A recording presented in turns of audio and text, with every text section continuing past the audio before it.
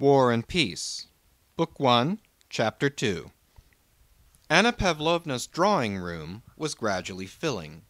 The highest Petersburg society was assembled there, people differing widely in age and character, but alike in the social circle to which they belonged. Prince Vasíli's daughter, the beautiful Helena, came to take her father to the ambassador's entertainment. She wore a ball dress, and her badge as maid of honor. The youthful little Princess Bolkónskaya, known as la femme la plus séduisante de Pétersbourg, the most fascinating woman in Petersburg, was also there. She had been married during the previous winter, and being pregnant, did not go to any large gatherings, but only to small receptions. Prince Vasíli's son, Hippolyte, had come with Mortemart, whom he introduced. The Abbé Morio and others had also come.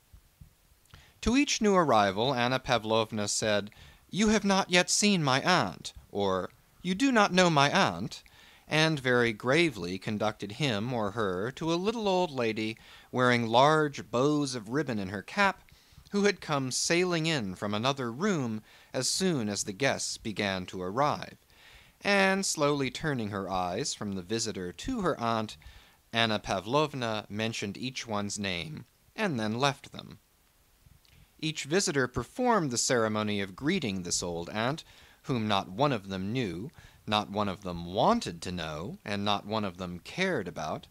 Anna Pavlovna observed these greetings with mournful and solemn interest and silent approval. The aunt spoke to each of them in the same words, about their health and her own, and the health of her Majesty, who, thank God, was better today. And each visitor, though politeness prevented his showing impatience, left the old woman with a sense of relief at having performed a vexatious duty, and did not return to her the whole evening. The young Princess Bolkónskaya had brought some work in a gold-embroidered velvet bag. Her pretty little upper lip, on which a delicate dark down was just perceptible, was too short for her teeth, but it lifted all the more sweetly and was especially charming when she occasionally drew it down to meet the lower lip. As is always the case with a thoroughly attractive woman, her defect, the shortness of her upper lip and her half-open mouth, seemed to be her own special and peculiar form of beauty.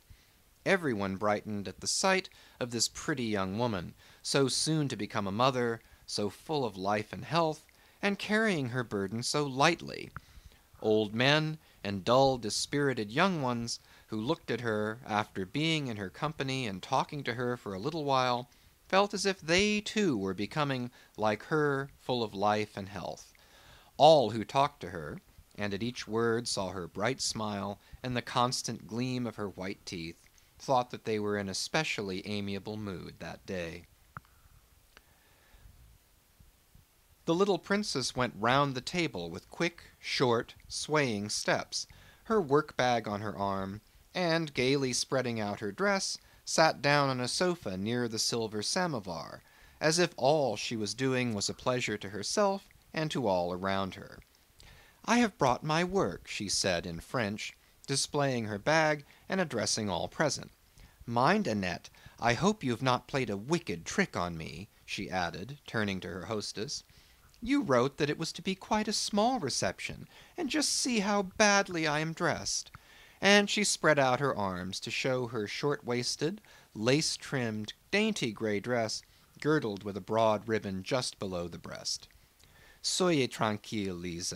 You will always be prettier than anyone else," replied Anna Pavlovna. "You know," said the princess in the same tone of voice, and still in French, turning to a general, "my husband is deserting me. He is going to get himself killed.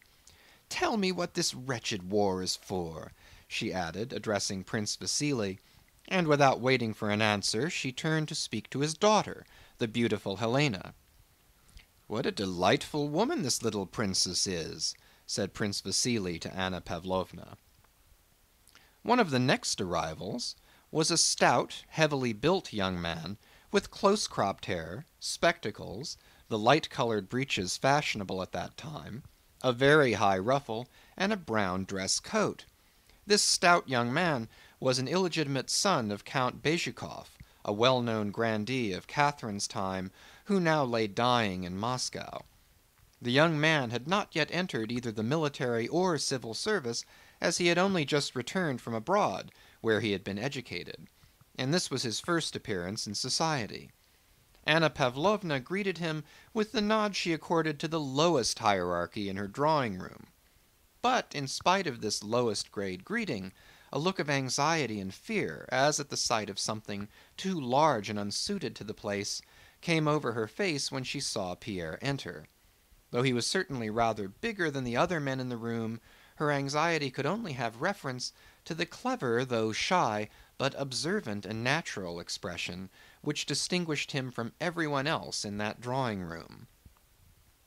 "It is very good of you, Monsieur Pierre, to come and visit a poor invalid," said Anna Pavlovna, exchanging an alarmed glance with her aunt as she conducted him to her. Pierre murmured something unintelligible, and continued to look round as if in search of something. On his way to the aunt, he bowed to the little princess with a pleased smile, as to an intimate acquaintance. Anna Pavlovna's alarm was justified, for Pierre turned away from the aunt without waiting to hear her speech about Her Majesty's health. Anna Pavlovna, in dismay, detained him with the words, "Do you know the Abbé Morio? He is a most interesting man." "Yes, I have heard of his scheme for perpetual peace, and it is very interesting, but hardly feasible." "You think so?" rejoined Anna Pavlovna, in order to say something and get away to attend to her duties as hostess. But Pierre now committed a reverse act of impoliteness. First he had left a lady before she had finished speaking to him, and now she continued to speak to another who wished to get away. With his head bent and his big feet spread apart, he began explaining his reasons for thinking the abbé's plan chimerical. "We will talk of it later," said Anna Pavlovna with a smile.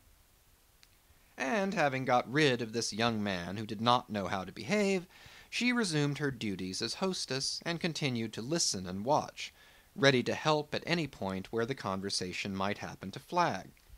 As the foreman of a spinning mill, when he has set the hands to work, goes round and notices here a spindle that has stopped, or there one that creaks and makes more noise than it should, and hastens to check the machine or set it in proper motion, so Anna Pavlovna moved about her drawing-room, approaching now a silent, now a too noisy group, and by a word or slight rearrangement kept the conversational machine in steady, proper, and regular motion. But amid these cares, her anxiety about Pierre was evident. She kept an anxious watch on him when he approached the group round Mortemart to listen to what was being said there, and again when he passed to another group whose center was the abbé. Pierre had been educated abroad, and this reception at Anna Pavlovna's was the first he had attended in Russia. He knew that all the intellectual lights of Petersburg were gathered there, and, like a child in a toy shop, didn't know which way to look, afraid of missing any clever conversation that was to be heard. Seeing the self-confident and refined expression on the faces of those present, he was always expecting to hear something very profound. At last he came up to Morio. Here the conversation seemed interesting, and he stood waiting for an opportunity to express his own views, as young people are fond of doing. End of chapter 2.